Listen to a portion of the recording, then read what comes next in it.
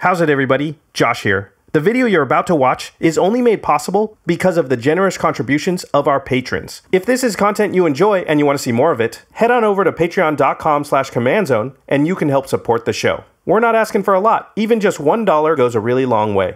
All right, enough of that. On to the video.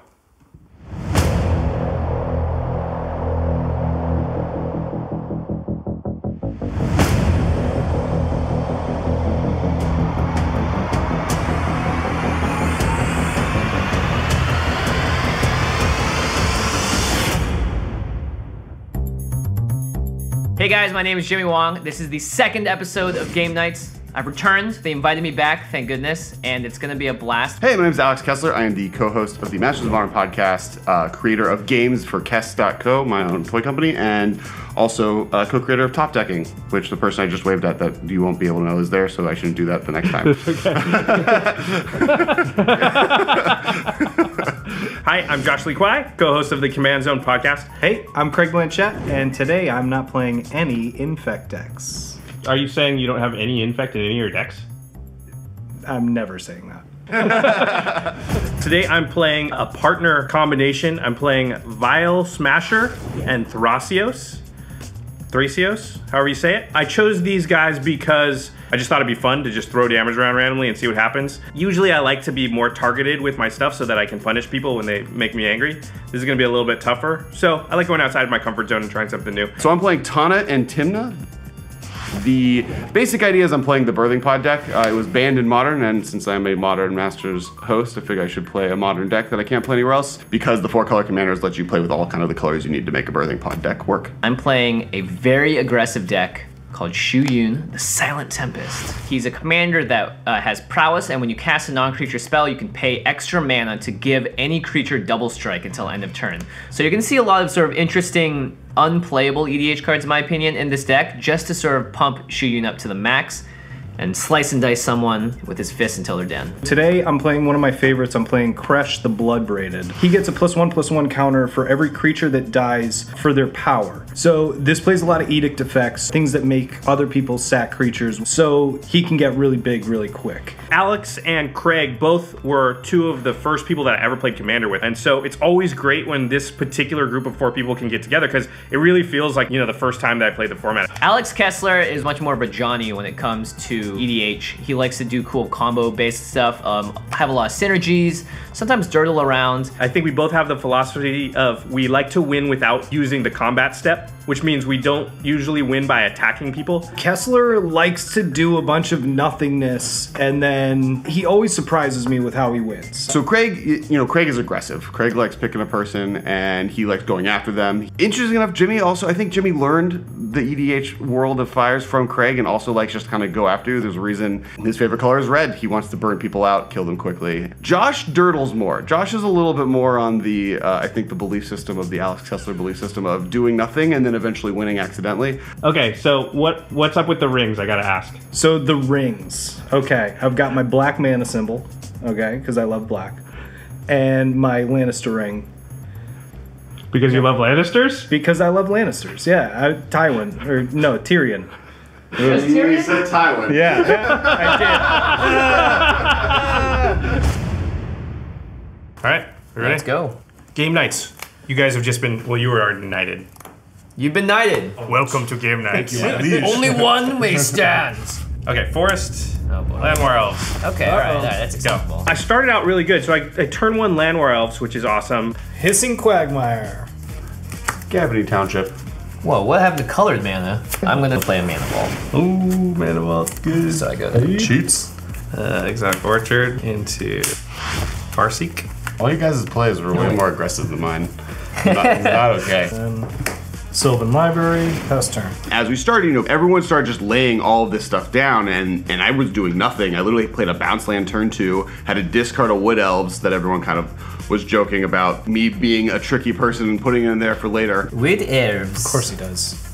All right, He would have wanted to course I cast do. that. Because yeah. he'll get it back. Which it was. Because I played Mana Vault turn 1, I drew Soul Ring turn 2. So I played Soul Ring, Vidalcan Orrery, and the Scroll Rack all in the same turn. And I felt great because if I didn't like my hand or the card I drew next turn, I could just Scroll Rack out another 4. So essentially I had the ability to look at 8 total cards. I was feeling really confident going into turn 3. Oh, that's a decent turn 2. On turn 3, Vial Smasher. Woo! I was able to get my key piece, my key general out. So everything was going according to plan. I drew into a Rampant Growth, which got out a mountain, which I needed. I played Tymna, the Weaver.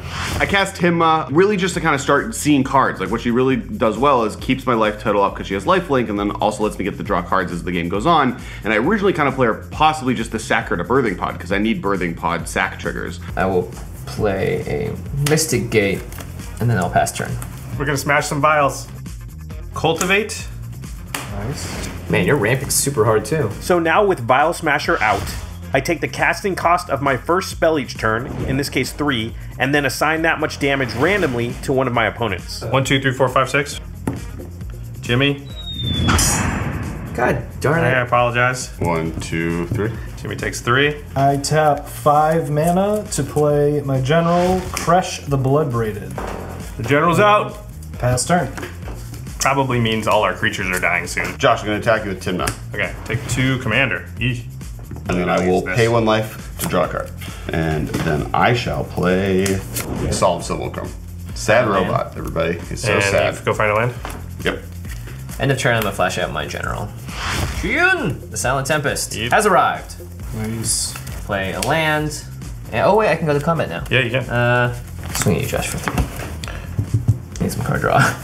I'm already out of cards. I sort of drew only the ramp section of my deck, and then unfortunately just couldn't do anything to capitalize on all the mana I had. That's it. Pass turn. I'm gonna play Jace Friend Prodigy. And that will trigger Vial Smasher. Yep. Craig, Cool. How much? 2. I take it. Okay, go ahead. All right. I right. untap. So I had gotten Sylvan Library out by like turn 2. Then I was able to kind of pick and choose what I wanted to do. I wish I had a Sylvan Library. Okay. I choose this one. Okay, you're checking that book out on the library? Yes. I'm so scared right now. And then, I pay 1 life to add 1 black. 6 mana. Craig played Massacre Worm. Oh.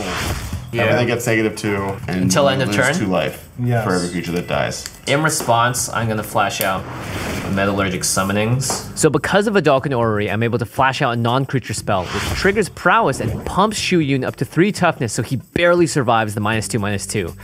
But then the Massacre Worm, well, basically massacres the whole board. Kills my land wilds, it kills my Jace. Kills my whole board and we take a bunch of life. But as funny as this sounds, that wasn't as bad as it could have been because Vial Smasher has 3 toughness, so he lived. And all the creatures got -2, -2, so they didn't actually have any power when they died, so Kresh didn't get any counters. It really didn't help me that much. Pass turn. I will play the Revelark. Revelark, all right. I'm gonna untap, I'll draw a card for the turn. I'm going to Scroll Rack right now for 2. Something for a fetch land, a tutor, anything to really shuffle my deck so I could get rid of the lands I didn't want and replace them with actual spells, because at that point I wasn't worried about mana. I had all the mana I needed. Boy, I can't swing into anyone. It's really sad. Pass turn. Okay, I'm gonna Chaos Warp your Massacre Worm. No! When you Chaos Warp something, what happens is the person has to take that card, shuffle it into their deck, and then just flip the top card, and if it's a permanent, it goes into play. So they just get a random card, and most of the time it's just a land. Flip it. Okay, flip. Land. Oh, no! He flips Avenger of Zendikar. What a, thanks, Josh. So then he gets a whole bunch of plant tokens, and now it's like, I didn't even solve a problem, I created a new problem. Why, Josh? Yes. Why would you do this to us? Well, I was trying to make it better. So that comes in, I get 6 tokens. All right, you get 6 01 plants. Luckily, I have Volcanic Visions in my hand. I play 2 red and 5 for Volcanic Visions, targeting Chaos Warp. So it does 3 damage to all creatures, not mine, and that kills all the plant tokens. It doesn't kill the Avengers of Zendikar, but the plant tokens are a big problem because every time he plays a land, they're gonna grow. So I figure now he's got a 5/5. It's not gonna be that bad. It also has the side benefit of taking out Shu Yun, Kresh, and Kessler's Revelark. And then, because Vial Smasher is still out, 1, 2, 3, 4, 5, 6. Okay, so that's 7 damage to you, Jimmy. Oh. All right, so my Revelark takes 3 triggers, damage. and I get that sneaky Wood Elves I discarded for Kresh value too, right? on turn 2. Yeah, let's see it. And the Solemn, so I ramp all day long. And then, sorry, Jimmy, but you're the only guy I can attack. Fine. I take it. Take 2. Next turn, I'm looking and I have Blade of Selves in my hand, and I'm like, yes. I'm gonna draw 2 extra cards. And take 8? Okay. Well, that seems bad. I play Blade of Selves. Blade of Selves means when he attacks with that creature, for each other player, he's gonna create a copy of that creature that's attacking. I equip Blade of Selves. So I'm gonna swing at whoever.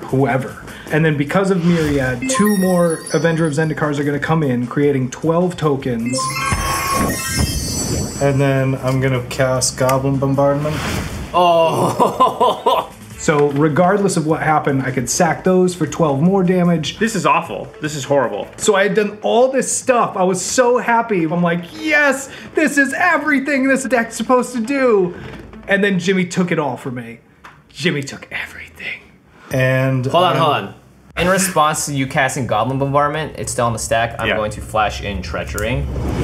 So, because of a Dalkin Orrery, I was able to cast Treachery at instant speed, and I'm gonna steal your Avenger. Oh, yeah. Jimmy takes my Avenger of Zendikar with my Blade of Selves equipped to it. The way that equipment works is the equipment will actually stay with the creature until Craig can re-equip it to a new creature, but Craig's tapped out, so the blade's just gonna stay there. So now, if Kessler can't do anything, I have a full turn to go ham with my awesome Avenger of Zendikar. Yes! I'm gonna have a ton of 0/1 plane tokens. I'm gonna make them all bigger because I had a land in my hand. I pass turn. Okay. Yes. So we're gonna play Liliana Heretical Healer, which is the flip Liliana. Okay, all right. This doesn't kill Avenger of Zendikar or get rid of a Blade of Selves. That's true. Okay, just thought you should know. Yeah. I'll lose 2 life. Playing Birthing Pod. Oh, uh-oh. Uh-oh. No, don't do this to me, Kessler. I don't know. Pay another 2 life to then search my deck for Activate it. Sacrificing. Solemn Simulacrum. So now you get to find a 5-drop. I'll get Sidisi. Sidisi will exploit the Wood Elves, letting me get any spell I want, which will be Abrupt Decay. I'll Abrupt Decay the Blade of Selves. Oh, come on, Craig. man. All right. So Kessler has this monster turn where he abrupt decays the Blade of Selves. I'm just left with a 5/5 Avenger of Zendikar. So that threat is neutralized. What's the point of saving the table if this is all that happens? Hey, you still have a 5/5. But uh-oh, Kessler is about to go off. Because what he just did was play like a sequence of like 3 cards to find the specific card to do something. So if he does that again next turn, he's gonna find the specific card to win. Everyone discards a card. What? Yeah, Liliana. Liliana. Flipped. Where's my zombie token? I needed that land so bad. All right, you pass turn? Yes. I'll swing it. Craig for 5. I take it. I'll play Shu Yun again and then I'll pass turn. Uh-oh, I'm in the teens. This is not good. All right, Karavek. All right. This is even worse. So every time anybody casts a spell, I just get to start aiming that much damage at stuff. And that will trigger Vial Smasher. 1, 2, 3, 4, 5, 6. So Craig, you take 7. I don't like that at all. No, you I definitely. don't like that one bit. Vial Smasher like had my number for some reason. It kept hitting me, brought me down to 10. Good. Okay. I cast my general, Kresh the Bloodbraided, for the 2nd time, so he costs 2 extra, so he costs 7. But his CMC is still only 5, so Karavek's only gonna throw 5 damage, right? Yeah. Yes. I kill Liliana. Okay. Yeah. Pew pew. Because I only have 1 card and Jimmy only has 1 card. We don't want to lose him. Astrod's Altar. Hold on. Nope. I get to throw Merciless. 3 damage at something. Oh, God. Karavek is so good. Karavek is so Am I right, good. guys? Am I supposed to be most scared of Kessler right now? You should I think kill I'm the just zombie. gonna kill the zombie. Okay. I will cast Victimize. So you get to sacrifice one of your creatures and get 2 out of the graveyard, right? Yeah. Sacking Sidisi. So DC gets sacked. And Kresh gets... Plus 4 counters. And then Karavek deals 3 damage to Shu Yun. Oh, man. I should have flashed them out. I don't know what I was doing. Trigger. It's like trigger happy around here. So I cast Victimize, bringing back Revelark and Liliana, the Flip Planeswalker, and then sack the Revelark to Ashnod's Altar, bringing back Solemn. What else? Yep. I'll use Birthing Pod then on the Solemn, which then allows me to search through my deck for Karmic Guide. So now Kessler has this infinite loop going.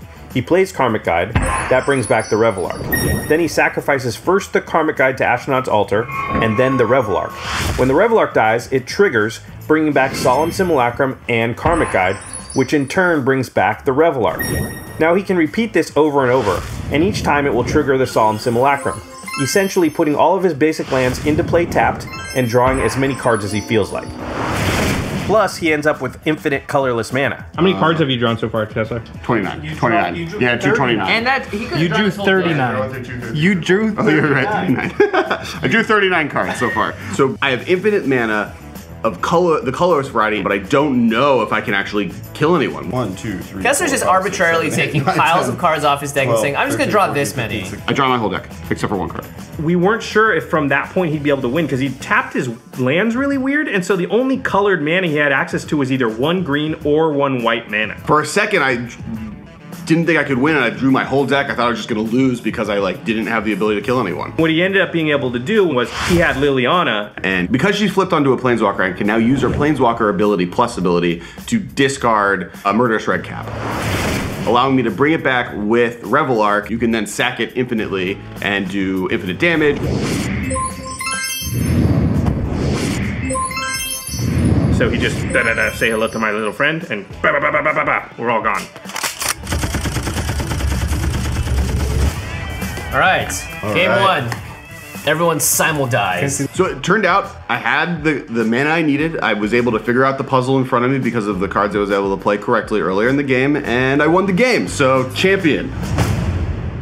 Is there anything you're looking forward to in the next game? No, I hope the deck gets out to that fast start again. It's interesting, it's not my type of deck because I'm not able to there's no repercussions to anybody. I'm not able to be like, if you do this, I'll do that. I don't know. Maybe I'll be able to hit you back. I don't know, because it's not up to me. It's up to Vial Smasher and his spontaneous craziness. It's up to the dice. For game 2, I'm going to play Geist of St. Traft. It's really a control deck. It takes advantage of the fact that he is so hard to kill, being a 2/2 with hexproof, that allows me to play him early, let him be a threat while I counter spells or kind of control what other people are doing. For game 2, I'm gonna play Damia. A lot of the deck is just ramp spells. So she lets you draw up to 7 and then just dropping bombs. You know, green, black, blue bombs. I want vengeance. I'm playing Shu Yun again, and fists are gonna be flying. We're good? Yeah. Okay. Top. Go. I kept a kind of sketchy hand, so I had 5 lands at Sensei's Divining Top. I kept it because top is so good at allowing you to filter the top of your deck that I knew I could probably make it so I didn't have to draw a land for at least the first 5 or 6 turns. Flooded Strands, and then I will fetch for land tax, getting Tundra. Ooh, land tax. Turn 1 land tax. Luckily I'm not first, so land tax is a really good card. Start with Ancient Tomb, top. I kept a sketchy opening hand, but I think I had a lot of reason to. My only land was an Ancient Tomb, but I also had Sensei's Top, so I could play it on turn 1 and activate it and be able to dig for more lands. Turn 2, I used the top to make sure I didn't draw any more lands. And then I played a Birds of Paradise, so things were off to a really good start. Good. Flag Grove. Pass turn. Land tax triggers. Yep. So land tax starts triggering. I start drawing Ancestral Visions every turn. I will play a Stoneforge Mystic. I cast Stoneforge Mystic, which lets me tutor for an equipment. I tutor for a Sword of Feast and Famine, which when it does damage to a player, it lets me untap my lands. And I realize since I'm going to have so many lands, getting as much mana as possible is really important. I will play a Signet. And then I'll pass turn. So I play Vial Smasher, and then I play Training Grounds. For Thrasios? Yeah, because he only costs 2 then when Yeah, you that's get pretty good. Yeah. So I was able to get a Somberwald Sage out pretty quick. Somberwald Sage. Underworld. Pass turn. Trigger. Oh my god. He just drew 3 cards. Yeah. Pretty good. Ancient Tomb, Geist, top. Geist comes into play on turn 3. So I have kind of everything you kind of really need to start getting the game going. I'm in the top. Look at the top 3. No lands. Ugh, this feels bad. Oh, no 3rd land? Yeah, I'm trying to think if I want to. I'm gonna brainstorm. Yeah. Oh my gosh. Still didn't find one? I'm going to cast Thassa. Yeah. Play Thassa allows me to scry as well. I'm gonna be able to find more lands. Pass turn. So I cast Thrasios. Okay. Cool. Trigger with Vial Smasher. It's gonna do 2 damage to somebody. I'm gonna go 2, 1, 2, 3, 4, 5, 6 this game just to change it up. Cool. Jimmy. Great. gonna play 3 on Dynamo. He's got a lot of mana right there. Jeez. And then play Consecrated.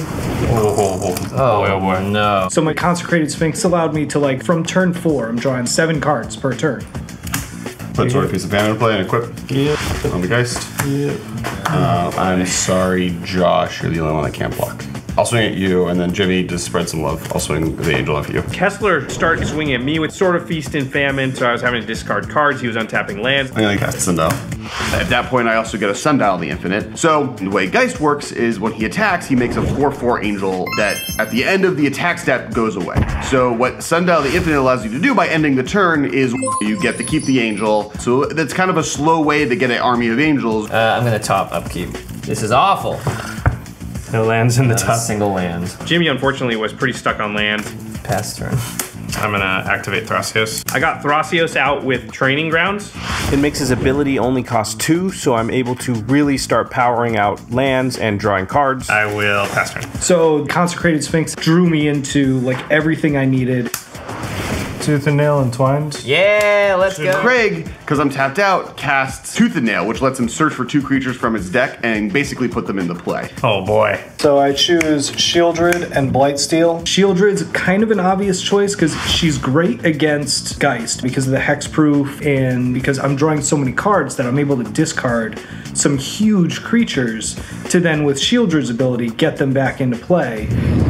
And then Blightsteel is just one of those ones where it's like, it costs 12, so cheating it out just felt right. I'm going to use 1/1 to put in Sword of Fireness. Oh no. I upkeep. I luckily still have the Stoneforge Mystic. I sack the Stoneforge Mystic to Shieldred, sack trigger. I will equip Sword of Feast and Famine to Geist.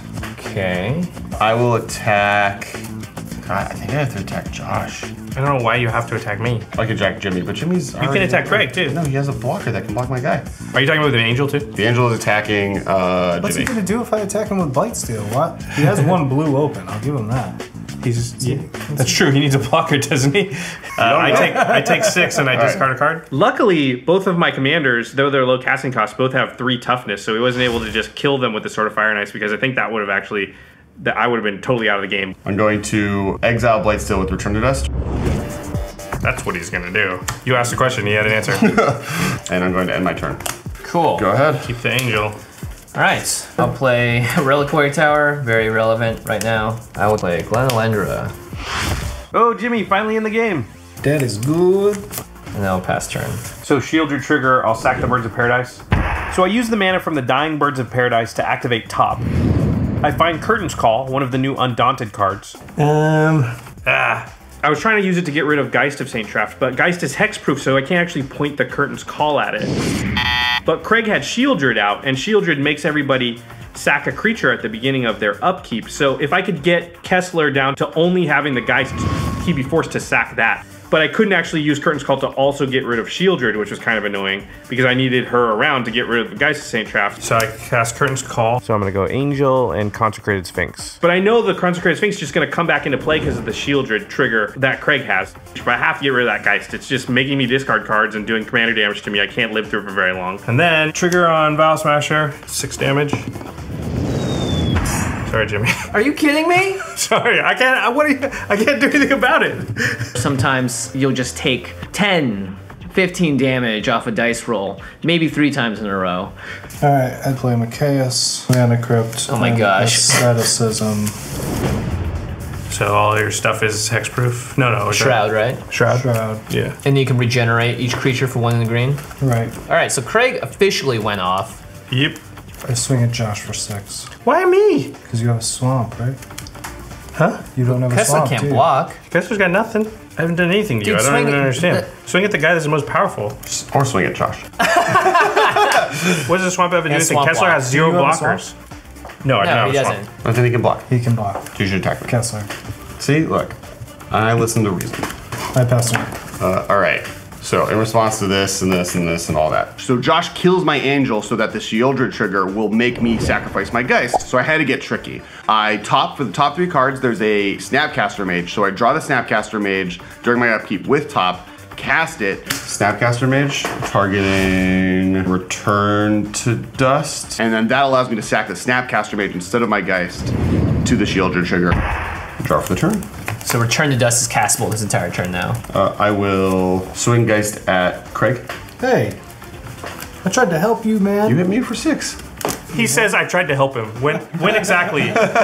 So this is great because now I've got Craig attacking Kessler and Kessler attacking Craig, and I'm able to stay alive through political machinations. I can't block. You discard a card. I untap. I draw a card. I'll do 2 to your Glalandra with Sword of Fireness. Oh no. I will Return to Dust, your Asceticism.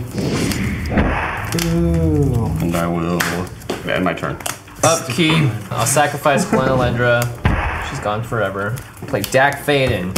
Woo! I was hoping to maybe take the sort of Feast and Famine from Kessler so I could swing at someone with it, but I didn't have any creatures because Shieldred just made me sack all my creatures constantly. All right, give me that Thrain Dynamo.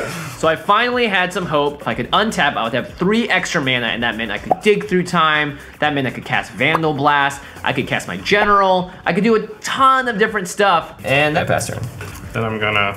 I Volcanic Visions back my Curtain's Call to my hand, which does 6 damage to everybody's creatures.